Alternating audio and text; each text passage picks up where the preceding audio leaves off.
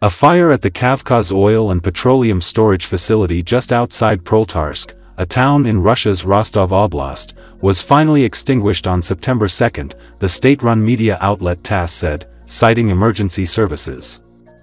After the Russians carried out a full-scale invasion of Ukraine, the Russian Federation has repeatedly complained about strikes on various objects that help the aggressor state carry out aggression against Ukrainians.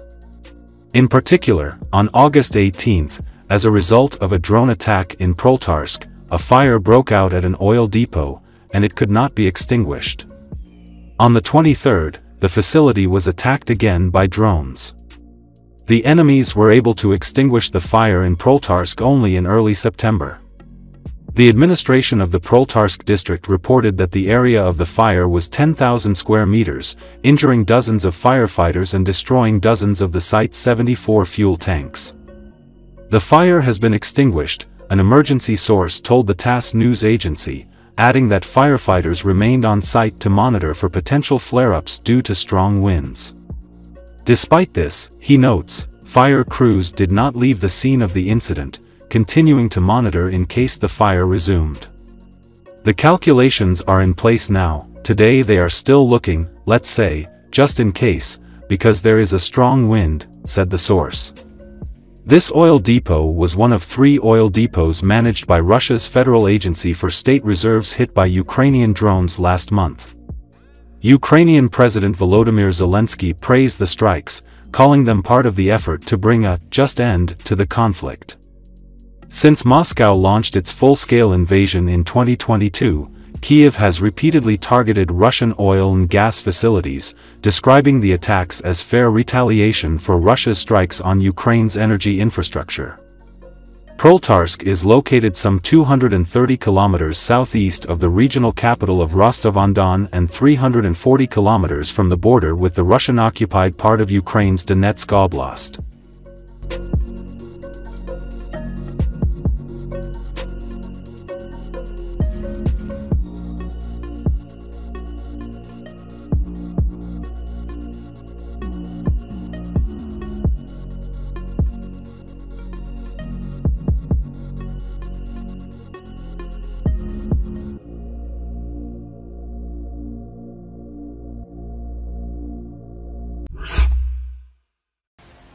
The authorities of Russia's Kursk region say they will establish a special volunteer unit to maintain law and order in territories that border the areas currently under the control of Ukraine's armed forces, Regional Governor Alexei Smirnov announced. The unit will be called Baz Kursk. The main function of the unit is to ensure security in 8 evacuated districts, as well as in other areas of the Kursk region, he wrote on his Telegram channel. He noted that volunteers who sign a contract will undergo training and receive weapons. The contract will be for 6 months, with their current employment and work schedule preserved. The unit's tasks are not limited to ensuring security, but also include participating in the life support of evacuated areas to help those who remain during this difficult period, Smirnov added.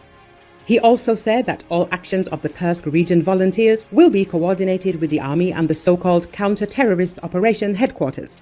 On August the 6th, Ukraine launched an offensive into Russia's less fortified Kursk region, surprising Moscow and forcing Russian conscripts into battle to try to contain Kiev's progress.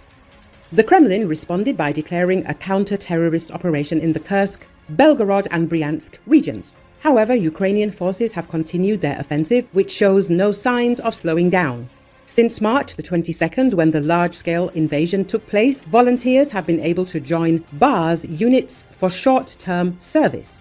Baz units are predominantly light infantry formations which lack integrated artillery or armoured vehicles, British military intelligence added. Without organic artillery and mechanized assets, these Baz units are essentially light infantry.